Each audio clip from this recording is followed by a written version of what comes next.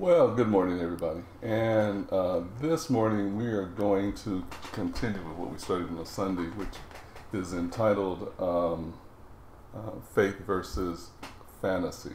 But before I do that, I got some things I want to set us up with some scriptures so that we can be of the same mind and understand what God is saying to us when it comes to this revelation. Now, I'm going to tell you right off the start, as I believe I may have emphasized on Sunday, that this is really a strengthening of your faith. This is a renewing of your mind. From time to time, I have asked that you set aside some of the things that you learned, or I've asked you to reconsider some of the things that you learned. Just don't push them away, but listen very carefully to what God is saying through me and reconsider some conclusions you may have come to. All of us are asking God how we come to a place where we are stronger in faith and we resemble Christ on earth as Jesus did. And we want to know how we do that. How do we come to that? The Bible gives us clues. You come to that by renewing your mind. When Christ was on the earth and walked with his disciples, he told them to keep his word, to adhere to his word, to hold fast to his word. And if as they hold fast to the word of God, their eyes would be opened so they can see the love of God and also see themselves in the light that God sees them. Not to think of themselves as being separate from God, because you think of yourself as being separate from God, you miss the revelation of the whole picture. And the whole picture is that we're one with God, and God is one with us. And there's no level of difficulty with miracles, especially in this life, if we learn to look at this life and our role in this life from the proper point of view. If we have the proper point of view, the proper viewpoint, we will understand what appears to be a problem, what the solution to that problem, and how to set that aside for the truth. So I just want to remind us of some things, and there's a mindset that you have to be in. So in Psalms 82 and verse 6, it says, I said, you are gods. I said, you are gods, and all of you are children of the Most High. Now, Jesus came saying that he was the Son of God, and the Pharisees and the Sadducees, Pharisees and Sadducees, all opposed him, talking about you make yourself equal to God when you say that you are the Son of God. And that's one of the things we today are still struggling with. The idea that we are sons of God, and just that the declaration makes us equal to God. In Isaiah chapter 41, verse 23, it says, show the things that are to come hereafter, that we may know that you are gods. Yes, do good or do evil. All right? You are God. So we are missing the power that has been attributed to us or inherited in us by us being from God, by us being God's creation, by us being God's children. And in John chapter 10, verse 34, it says, Jesus answered them, is it not written in your law, I said you are gods? So his whole point here, I believe, not his whole point, but I think one of the major things is you have authority on earth as God has authority on earth, because you're equal to your Father. As your Father has authority, you have authority as well. So in Peter, it tells us that grace and peace will be multiplied to us as we come into the knowledge of God and his Son. So as we come into the knowledge of God and his Son, grace and peace is multiplied to us. We will begin to understand, okay, our function on earth in time, and how we are teaching ourselves as well as our sisters and brothers what the truth is. And as we awaken to the truth, this world comes to an end by replacing this world with the reality that is right before us. But because of the blinders we have on our eyes, we can't see what that world looks like. So I entitled this, I entitled this Faith versus Fantasy, and then God slowly began to unveil to me some things that I hadn't even considered, and this has grown into something kind of large. And what the Lord has said to me through the Spirit of God, you wanted the title, so I'm illuminating to you what all this title encompasses. So I want you to pay attention as we build a platform moving toward how we replace our fantasies with faith. You know, Paul says, I have fought a good fight, I have kept the faith. What does that mean? How do we do that? And why is it very important that we keep the faith? So I wrote in my notes, I really didn't get to, in Genesis 2:21. In Genesis 2:21, and the Lord said, and the Lord God caused a deep sleep to fall on Adam, and he slept. And he took one of his ribs and closed up the flesh in its place. Then the rib which the Lord God had taken from man, he made into a woman, and he brought her to the man. Now, you will notice that in these two verses, and nowhere else is it ever said that God awakened man out of his deep sleep. So as he caused this deep sleep to come upon man, he took from his rib and he made a woman and presented it to him all in his sleep. And there's no place that he's told Adam that awaken to your new reality. This is your new reality. He has not told us to awaken. Again, remember the time. These are wise men, as God has revealed himself to them, given oration to people listening so they can get the idea of how all of this comes about.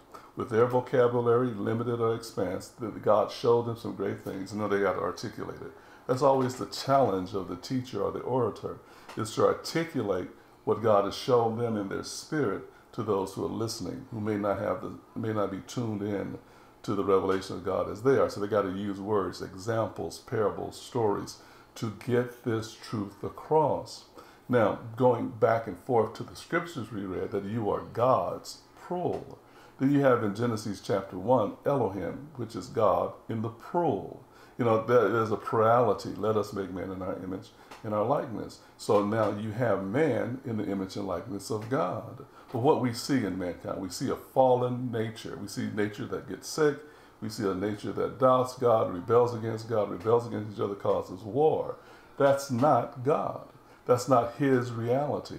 And we got to realize that later on in Scripture, it reveals to us that God is not a man, that he should lie. He's not a man. He doesn't take on these physical characteristics or personalities that we have as physical men. Now, but we are spirits. We are the spirit of man, and we are spirits in the body. And in the body, God's creation. God has created us holy as he is holy, and eternal as he's eternal. So his child wanted to know, well, what would it be? We in this bliss, there's no opposite. Would it be any different not to have all of this? Just a wonder, just a thought. And that thought caused a whole new series of things to happen for us, so that we would have an experience of what it'd be like, or what it's like not to be conscious of God. And now, even in your present state, there's no really conscious awareness of God. You have to walk by faith so that you will realize the consciousness of God. Now, everything that you're experiencing in this body can seem extremely real because you don't know your power. You think that some of the things that you're experiencing either come from God or come from an adversary of the God. The fact of the matter is, all of the things that you experience, good and bad, comes from you because you're God. But anyway, as that verse of scripture we just read revealed to us, all right? Actually, it is while a man is still deep in sleep. I don't want to read that. In Ephesians chapter 1, verse 3, from the Mirror Bible, it says, let's celebrate God. He lavished every blessing heaven has upon us in Christ. He associated us in Christ before the fall of the world. Jesus is God's mind made up about us. He always knew in his love that he would present us again face to face before him in blameless innocence. That's written and read from the Mirror Bible, and I like that translation. Before all of time began, before there was anything that we know as this world and this earth and this situation that we've been experiencing, God had already associated all of us in Christ. He named us, called us holy, set us aside, blessed us with every spiritual blessing. Mine is already made up. You know, it also revealed to us in Scripture that God says, I know my thoughts toward you. I know my thoughts. My mind is made up about you. We have to accept not the false teachings of religion or the false teachings of men who are still guilty because they have not recognized that this is not real reality. This is a dreamt up reality, that in real reality, none of us is fallen from God. We're still in the bosom of God. We're in a protected place that he calls a deep sleep. And once we understand that, we can begin to order our lives differently, moving toward an awakening in ourselves that brings us the Father's face clear so that we remember ourselves. All right, so we have to want that. We have to move in that direction. Amen. We have to move in that direction. So now, I think that we, and when I say we, humanity, fail to remember that God is eternal, and all his decisions are eternal. His will is eternal, and all that come from him, and his will is and are eternal. There is no variation or change in him or his creations. There is no variation or change in God or his creations. We are eternally blessed. We are eternally holy. Now, we're in a situation that we may not understand, but as God is so are we. All right?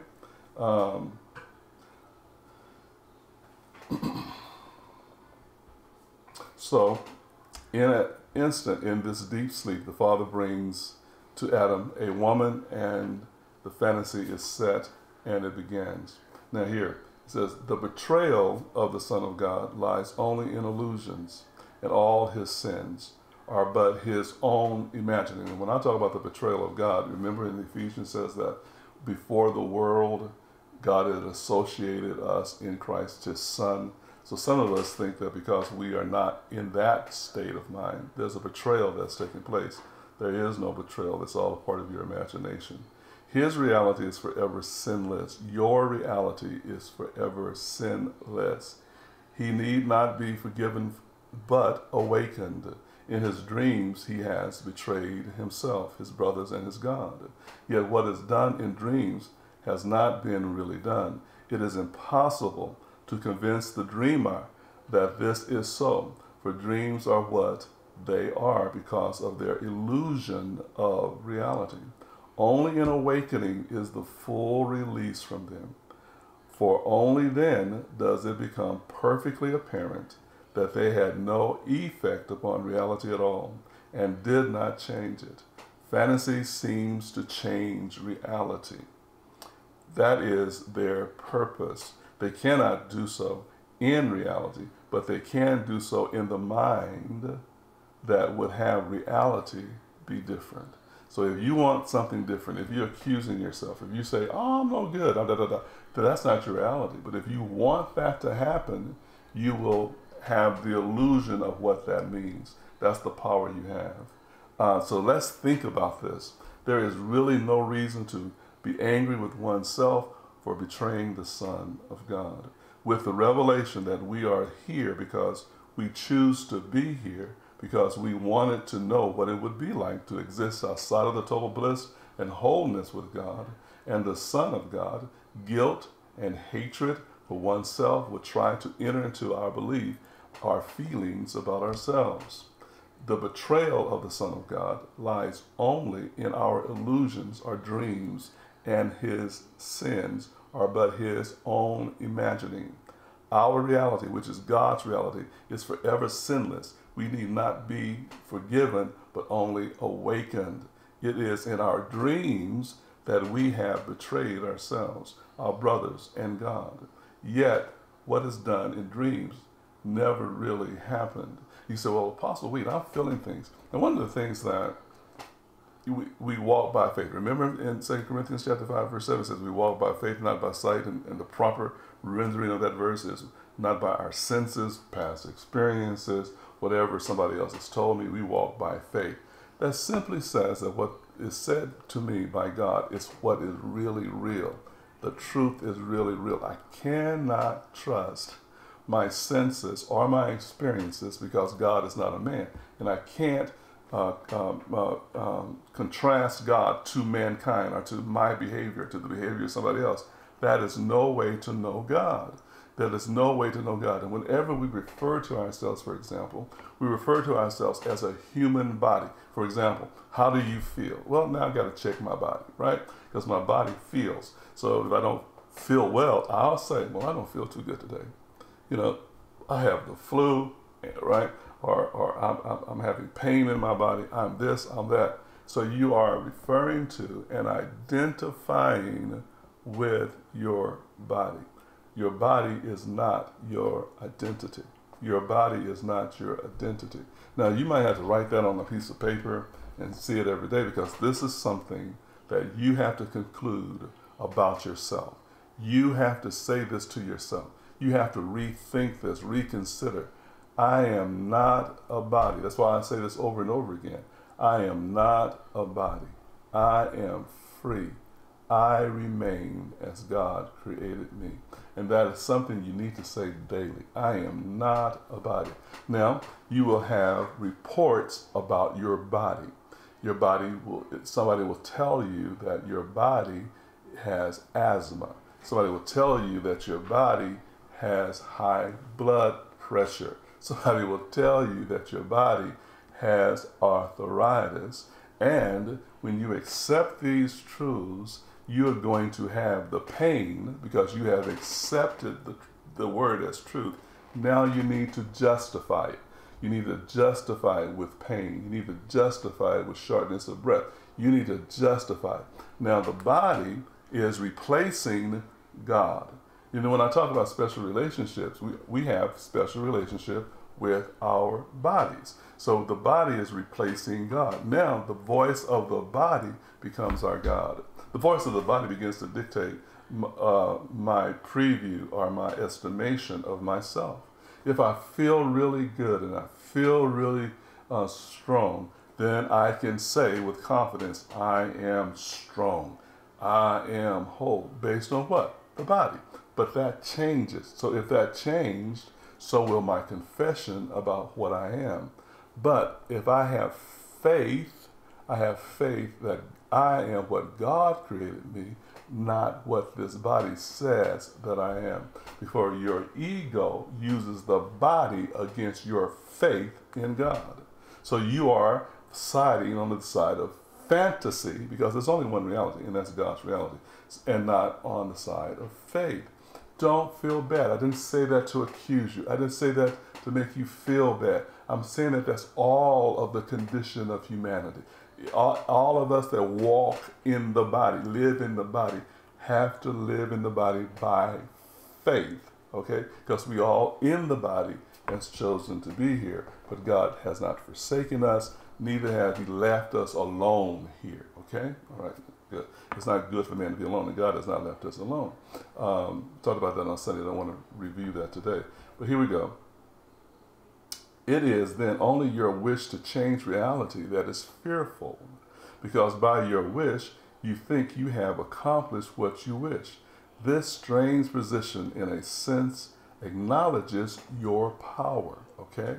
This strange position acknowledges your power. You have power to resist the truth and make a new truth for yourself. That's how much power you have. You have power to do that, right?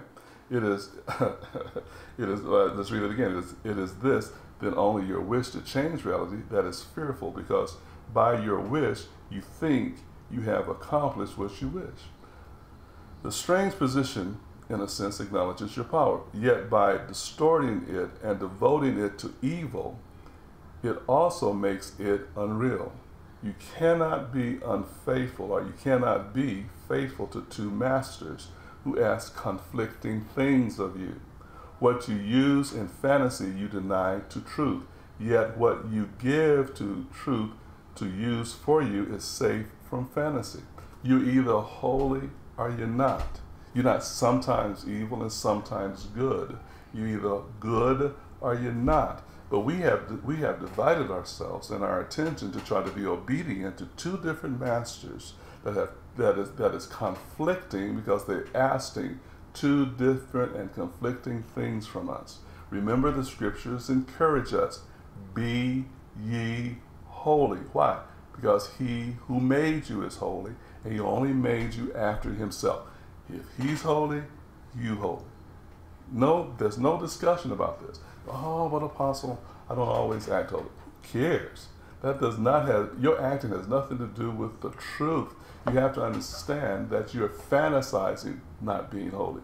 Your eternal truth, eternal means without end, y'all. It never ever ends. There's no contrast to it. You will never ever stop being holy, for God, and you got to have faith in God, has made you holy and have declared that you are holy. So one of the scriptures I want to use here is found in Luke chapter 13. No servant can serve two masters, for either he will hate the one and love the other, or else he will be loyal to the one, all right, and despise the other.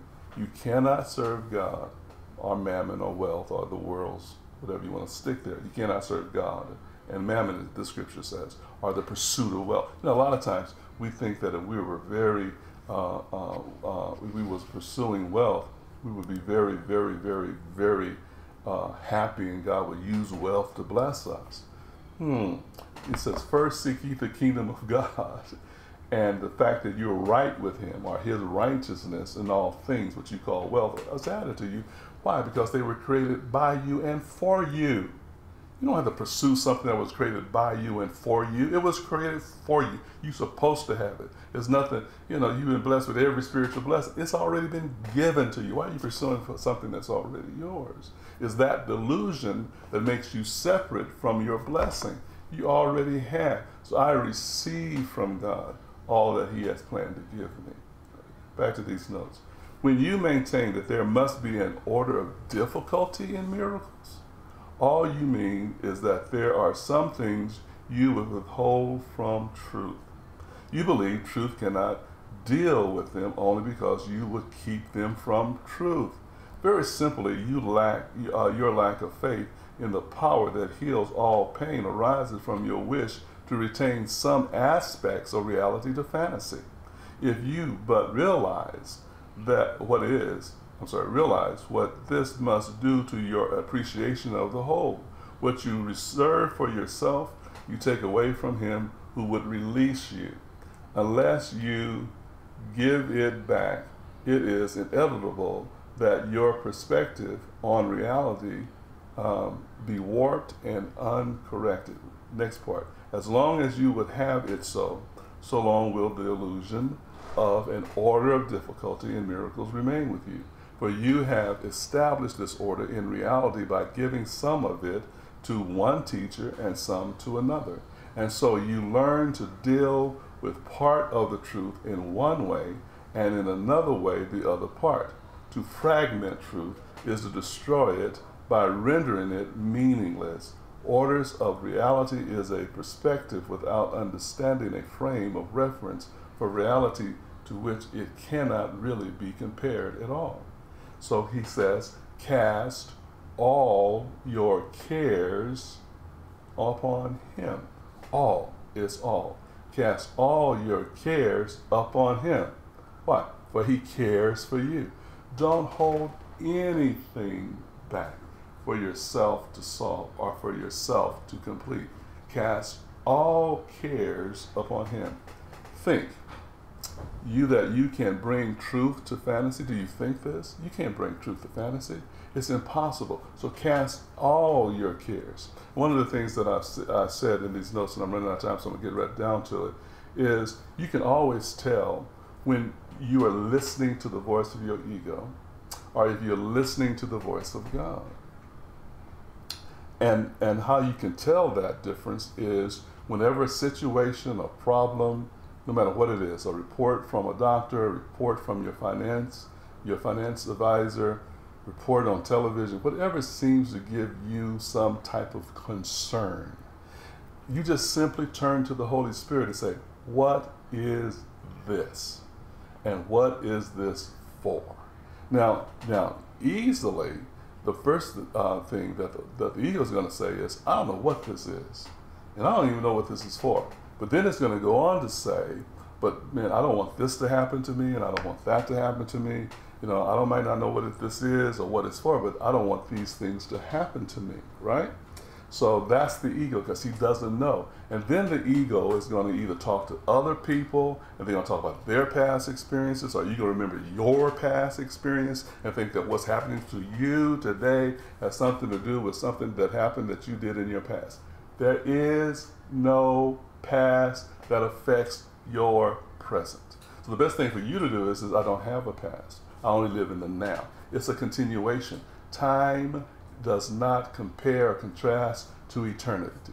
I am eternity whole. I'm eternity blessed. I'm eternal. I'm eternal. I'm eternal. There is no past. There is no future. That's the now. That's the best way we can even know in our concept of consciousness what eternity looks like, by living only in the now.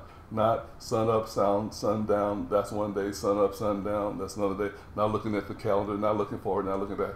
There is no past. There's just now. So just throw that thought in the trash can. That was not God. When the Holy Spirit answers you, it'll tell you what the problem is.